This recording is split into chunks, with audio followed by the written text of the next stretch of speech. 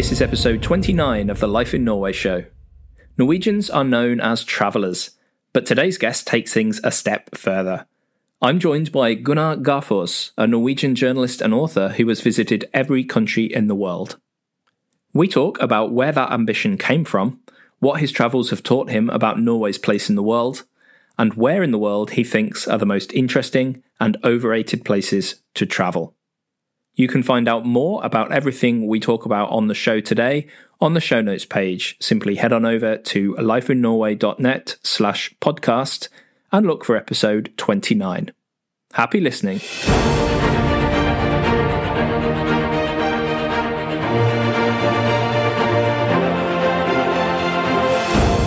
I'm joined today on the Life in Norway show by Gunnar Garfors. He is a Norwegian journalist, globetrotter, and author of one book in English called How I Ran Out of Countries, and some upcoming titles in Norwegian also. Gunnar, welcome to the show.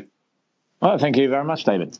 It's not every day I have a Norwegian on the show, more and more common these days. What interests me about you, though, is you spend most of your time out of Norway. So I'm really interested to know what inspired a boy from Hammerfest in the far north of Norway to travel the world. Well, that's a good question. I think it all started when I was 4 years old, back in 1979. My brother and me, I was 4, he was 2.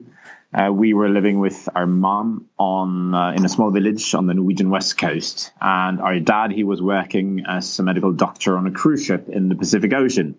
Of course, we couldn't read, so he sent us these audio cassette tapes with amazing stories from the Philippines, from China, from Japan, the US, Canada. And I just remember this making such an impression on me as a small child. Every day we ran down to the mailbox to see if there was another audio cassette tape in one of these air mail envelopes. And of course, twice a month or so, we were lucky, and we ran back up to the kitchen and put the cassette into the cassette player and press play. And I remember telling my mom that when I grow up, I want to see as many countries as my dad. And I guess I have done, and then some. That's just such a lovely story. So these cassette tapes, was it like a personal journal, or was he recording messages specifically for you?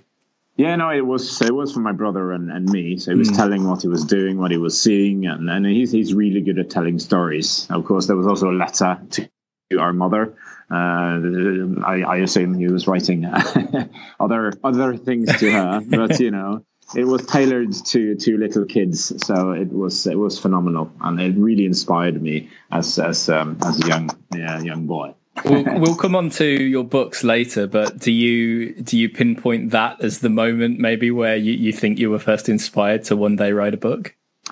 That's a good question. I haven't thought about that. And writing a book, I don't know. I didn't even think about doing that until I'd been to, I guess, 160, 170 out of the 198 countries. Yeah. And then I realized, wow, I've experienced so much. I really should write this down. And I started doing that, and eventually I started calling every publisher in Norway, and they all turned me down. And suddenly, one of the publishers I had not actually called, they called me and asked me if I wanted to write a book. And I said, well, if you twist my arm, I'll think about it. And so writing a book about it came much, much later. But, perhaps the stories of my dad might have inspired me to do so, sure. Subconsciously. Sure. So if the purpose for visiting every country in the world wasn't to then write a book about it, what was the reason that you had this ambition? I mean, when did you start with that ambition? I assume you had already visited a certain number before you said, right, I'm gonna get them all. Yeah, for sure. I started traveling on Interrail by train around Europe. You probably know this concept. You pay one ticket and it's valid for a month, and you can travel as much as you want by train almost all over Europe. And I did this with a friend when I was 17, and it really opened my mind, being, a village boy from the middle of nowhere, seeing different cultures, different countries, meeting people, trying different kinds of food and all the rest of it. And the more I saw, the more I wanted to see. So I guess it's sort of start there. And then in 2004, my brother, who I told you about earlier, Øystein, and me, we were talking about traveling somewhere. He's a teacher, so he's got a week off every autumn. And we said, well, let's go somewhere, but not to one of the, let's say, normal countries. Let's go somewhere special. And by coincidence, we read in the local newspaper about a few engineers from Kyrgyzstan. They were visiting the local area to learn about electric power or hydropower from waterfalls and all the rest of it. And we said, what, Kyrgyzstan? And we hadn't even heard about it. So we started reading up on it. And, we decided to go there. The only problem was the ticket prices were really, really high. It was so expensive to go there. But by coincidence, 2 days later, I was invited to speak at a conference in Kazakhstan, the neighboring country, one of the neighboring countries. So I just immediately phoned my brother and I said, you're not going to believe this, but I've been invited to go there, which means, the conference organizers, they will pay my ticket. So I will pay half your ticket and then we could actually afford to go together. So, I went for the conference. He came a few days later and we explored Kazakhstan and Kyrgyzstan. And we were almost notorious there. We were welcomed in such a warm way, hospitality out of another world. And I just, it was phenomenal. And I decided after that trip, I'm going to visit all the Stan countries, the 7 countries in the world, ending with Stan. And I guess I finished that a few years later. And then I needed another goal. And of course, I already like to travel and see new places. So then it became to visit all the countries out there in order to see for myself and meet people and, learn about cultures and see everywhere. Sure. Everywhere. So a lot of people listening to the show, they obviously have a very high opinion of Norway. They're people who have moved here deliberately, or they're people that want to move here. Norway is seen, I think it's fair to say, as a very good country in a lot of ways. It's a healthy country. It always comes in the top end of the list in terms of happiness and lifestyle rankings and these kind of things, quality of life. How, now that you've seen every other alternative around the world, how do you perceive Norway? And could you talk a little bit about what you think Norway's place in the world is today?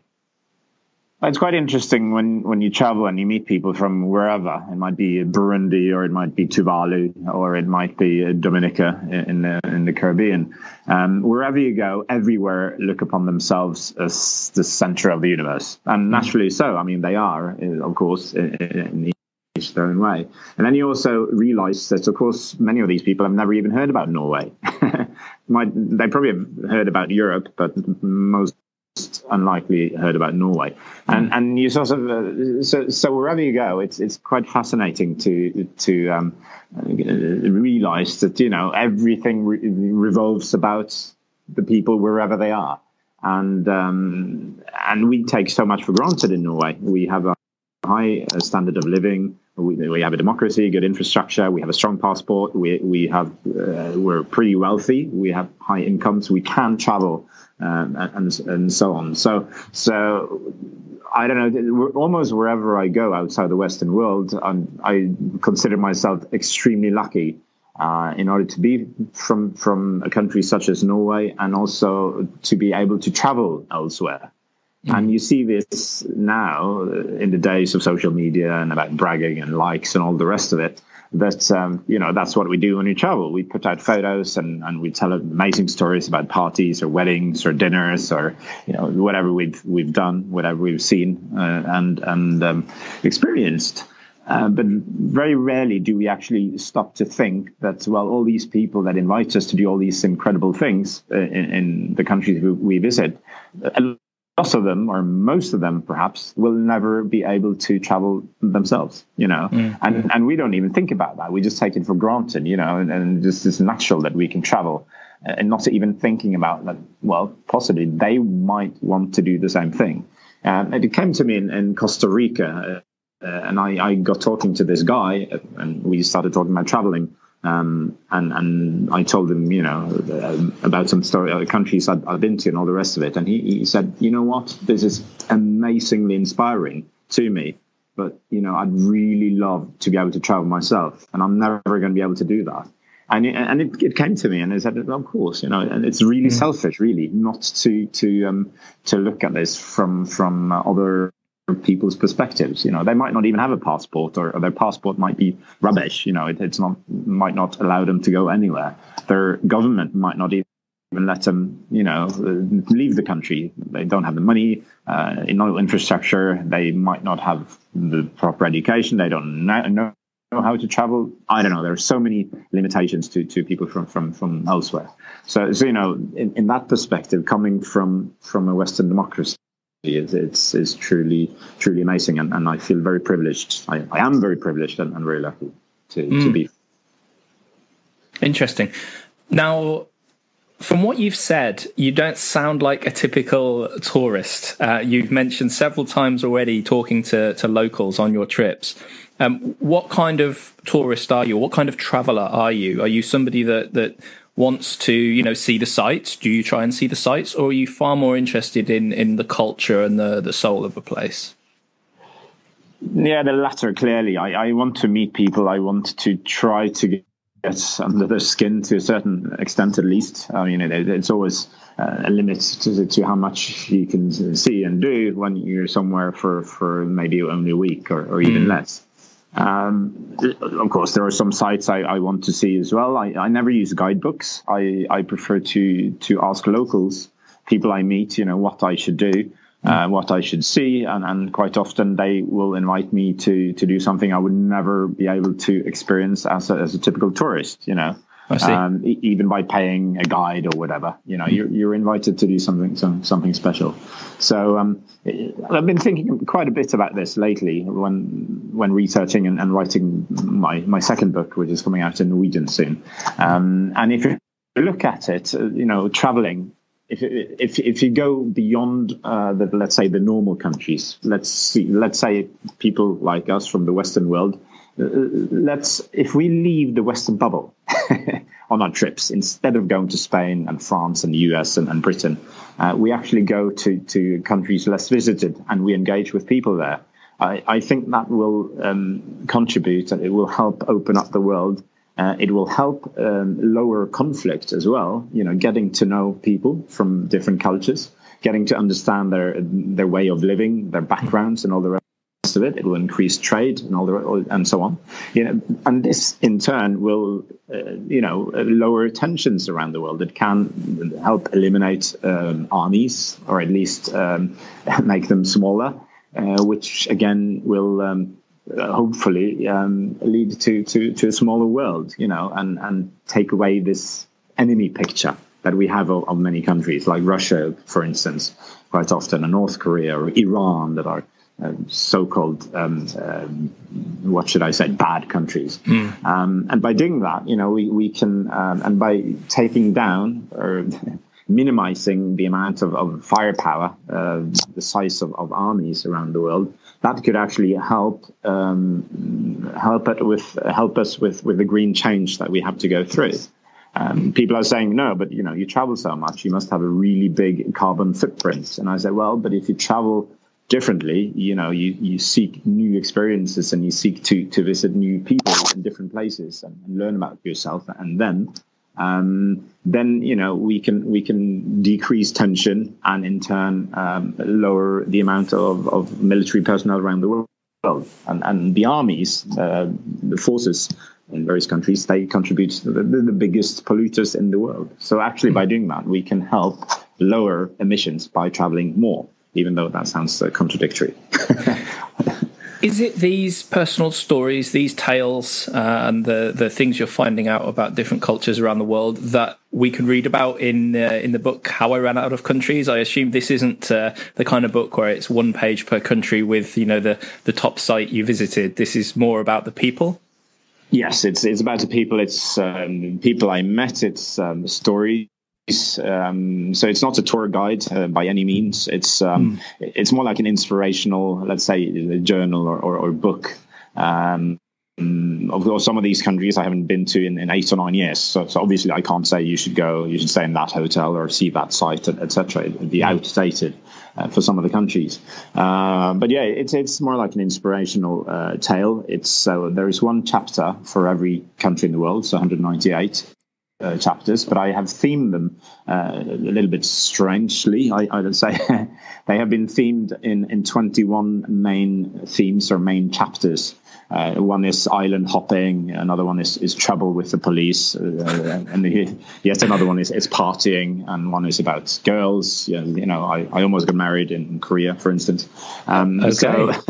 So every country has been grouped under one of these 21 main categories. And yes, it's all about stories, and it's all about what I experienced and meetings with various people. I have to ask then about your favourite countries, and I'm wondering actually whether from the little tease of the story you just told there, whether Korea is one of your favourites or one of your least favourite countries. I'm very fond of South Korea, I must say. I've been there more than 20 times, in part because of my ex-girlfriend.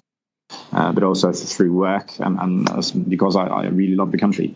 So I definitely say Korea is one of my favorites. Then again, I'm asked some variant of this country. I'm asked some variant of this question probably 10 or 15 times every week. What's your favorite country? And I still haven't been able to answer that because there are too many incredibly amazing countries, out and about, so it's impossible for me to sort of say that's my favorite and that's my number 2, number 3. So I've tried on occasion to come up with a list. Once I was interviewed by this American magazine, and they asked the same question, and I said, well, I can't really answer that, but I can give you 12 countries, 2 from every inhabited continent, that I can recommend anyone to visit. But you must promise me, I told them, that you won't range them from 1 to 12, just randomly put them together. But of course, this was a magazine article, so it had to start somewhere. So they started with Romania. It had to start with one of the countries. So within 2 or 3 days, every paper, radio station and TV station in Romania started calling me and said, wow, you've said Romania is the best country in the world. It's incredible, And I said, well, it wasn't exactly what I said. So no, tell us why. So, that turned into a funny story. But yeah, Romania, for sure, it's a very underestimated country in Europe. I don't know, Madagascar is certainly up there, being nicknamed the 8th continent due to its wildlife and plants and diversity and all the rest of it. Iceland is truly incredible. So is Chile. Again, a little bit similar to Norway, actually. It's very narrow and long, and it's got beautiful scenery down south. I don't know. I just, I can keep going and going, just naming countries. Again, also the Stan countries where it sort of started. Tajikistan, the Pamir mountain range, it's truly amazing. No, there are too many countries, there are too many incredible countries. And again, when people ask me this, they typically want a travel tip. But, if random people I don't know, if they ask me, what's your favorite country? I need a tip for somewhere to go. I said, well, I really need to know a little bit more about you. What do you like? I can recommend a country for you to visit, but I need to know your preferences. Do you like mountains? Do you like beaches? Are you going there with your wife? Are you going there with your mates? Are you going there with children? And so on and so forth. I get that question all the time in relation to Norway as well. I'm coming for 2 weeks. Where should I go? And, you just have to shrug your shoulders and say, well, Yeah, it depends. And, people get frustrated at that answer. But, the last thing you want to do is send someone up to see the Northern Lights in the middle of the winter if they've never visited the Arctic before, because they're really not going to enjoy themselves. So I understand. Please do that. Okay. Then perhaps a more interesting question then than your favourite countries would be not the countries you've not enjoyed necessarily, but the countries you feel that are a little overrated for travel. The United States of America is vastly overrated, and I'll try to explain a little bit why I'm saying that, because it's the dream country of a lot of us. I do have a lot of US listeners, I should just say, so I'm very interested in your answer now. Oh, absolutely. I don't mind at all. But if you look at it, of course, the United States has been very, very good at creating the American dream worldwide. Exporting their culture through films and music and TV series and merchandise and all the rest of it for many, many decades. So we have sort of been bombarded with the notion that the United States of America, it's an incredible country. And yes, it is. And it's huge. It's very diverse. You can find almost everything there. But if you look at it from a different perspective, we already know so much about the United States because of the films and the music and all the rest of it. That if you can afford to travel to the United States from Norway or from Europe, there are so many more, let's say, exciting places, that much less about, that will challenge you in different ways, and that might expand your comfort zone in a way. So I think if you can afford to go across the pond, to go long distance, I think there are many more let's say exciting, more challenging countries that you can visit than the United States. And also, I must say, with the political climate there now, with the person in charge there who's being sexist and racist, what should I say, talking down to pretty much every group of people out there. I don't think that's I don't really support that way of leading a country, or if you can even call that leading. But that doesn't really make me want to go to the United States, having such a person in charge. Fair enough. Now, Gunnar, I have to ask you about your fellow countrymen and women here in Norway, because Norwegians have a lot of holiday time, typically 5 weeks a year if they're employed. And of course, there's a reasonable amount of disposable income. And yet charter holidays, package holidays to the south of Spain or around the Mediterranean just seem to be so incredibly popular. Do you have a reason for that? Do you know why that is? Or do you think there is a change in that trend in any way? Firstly, I must apologize on behalf of my countrymen and women for doing that and for traveling on such extremely boring holidays. But then again, my two favorite things in the world are charter holidays and all-inclusive resorts in one group. Okay, and the second one is cruise ships. And let me explain why. Because these things, the cruise ships and the all-inclusive resorts, they take away millions and millions of people every year and lock them up, so to speak, so that people like us that are maybe inclined to go to a little bit more exciting places, we are left alone without all these millions of people. They are locked up in cruise ships and all-inclusive resorts. So I love them as long as I don't have to go anywhere near those kinds of holidays. It's sort of a joke. And I really wish that more people would indeed travel a little bit differently. I talked about it earlier, that, expand your comfort zone, learn more about the world, about other people, about other cultures, and travel outside this Western bubble. Why so many Norwegians do it? I mean, it's cheap. It's almost guaranteed to give you really nice weather and a beach. And as you know, Norway is not blessed with a lot of nice weather, especially not on the west coast and up north. Indeed. So to sort of go to these beachy places, it's very appealing to a lot of people. And again, it's cost effective. It's easy. You don't have to think about anything. Everything is organized for you. You're being picked up in the airport by a bus and all the rest of it. It's but yeah, I guess it's just it's very convenient and cheap. But to me, it's really sad that people don't explore more and learn more about the world and challenge themselves. Well, to be fair, the Brits are just as bad as the Norwegians when it comes to charter holidays to Spain. One thing I have seen more of are trips to places like Turkey, and Thailand seems to be a very popular destination among Norwegians as well. Are there any other up-and-coming destinations that you see more travel from Norway? Well, you have you mentioned the two already. We're seeing Cape Verde is coming up. It's only an hour and a half further than the Canary Islands, so it's sort of opening up. But again, people are going to Sal and Boa Vista, all-inclusive resorts islands, when they instead should go to São Vicente and Santo Antão, which would give you totally different perspectives, and which would give you a new country. Going to Sal and Boa Vista is like you might as well go to Spain or France, Majorca or whatever, Italy. But yeah, that's one of them. Also, Sri Lanka is seeing more visitors from Norway. It's becoming quite popular. Also, India. And I mean, these two countries, they are a little bit more for let's say experience seekers.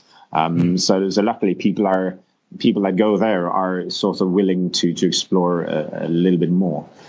China is, we see quite a lot of Norwegians go to China. And again, that's in the same sort of category. People are more into exploring, to learning about the country than to go to Thailand and stay on the beach. But yeah, probably, and then of course you have all the usual suspects like Italy and Spain and the United States and Britain and so on.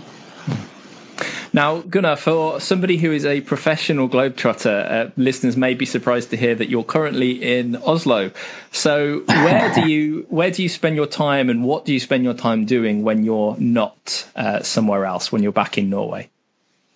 Well, I have a normal job when I'm not out and about writing books. Then I ask for time off, and they give me time off without pay, unfortunately. But I have a job at a Norwegian Broadcasting Corporation, NRK. So it's like the BBC, only much, much smaller. And of course, our language is Norwegian, so there are only 5.5 million of us. So here at NRK, I'm originally a journalist, but now I work more with project management and radio distribution. So that's why I'm in Oslo, I guess. I as you said, I'm born in the northern part of Norway, and I grew up on the west coast, but now I live in Oslo, and I've done so for 19, 20 years. I must say, Oslo is a really nice city, but and I meet a lot of foreigners, when I'm traveling, and so where are you from? Norway. Norway is beautiful. It's amazing. I said, where have you been? Oslo. I said, well, seriously, come on. Okay, yes, Oslo, it's a nice city, and it's a great restaurant scene and good for nightlife. But for scenery, seriously, you have to leave Oslo. You have to go to the west coast and northern and Norway. So a lot of people, a lot of foreigners are really missing out, I'd say, when they come to Norway by only visiting Oslo. Because Oslo is nothing. Do you get to travel much yourself within Norway? Yes, a lot. So both through work. I also have a small cabin up in north. My dad is from Narvik, and just south of Narvik, I built my own log cabin together with one of my brothers. So I go there. It's a beautiful spot. There are no roads to my cabins. You actually have to cross a fjord by your private boat, because there are no scheduled transport, no scheduled boats there either. So I have together with my siblings, I have 3 brothers and 3 sisters, we have this little boat with an outboard engine that we cross the fjord with to get to the cabin. And, you have the beautiful mountains surrounding it, 1,744 meters just behind my cabin. It's like a 2-3 hour hike to get to the top of it. There's so much fish in the fjord. The midnight sun in the summer, northern light in the winter. So that's also my Norwegian paradise, if you like. That and Naustdal, my village on the west coast, where my mother and my father and three of my siblings still live. So I go there as well quite often.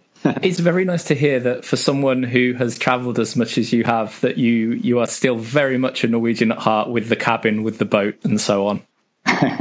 Yeah, well, that's a very typical Norwegian thing to go to the cabin. I mean, most families, I'd say, have at least one cabin, typically either by the sea or in the mountain. So whether you like swimming and fishing, or whether you like skiing and hiking, that's sort of how you pick where you should have your cabin. Good stuff.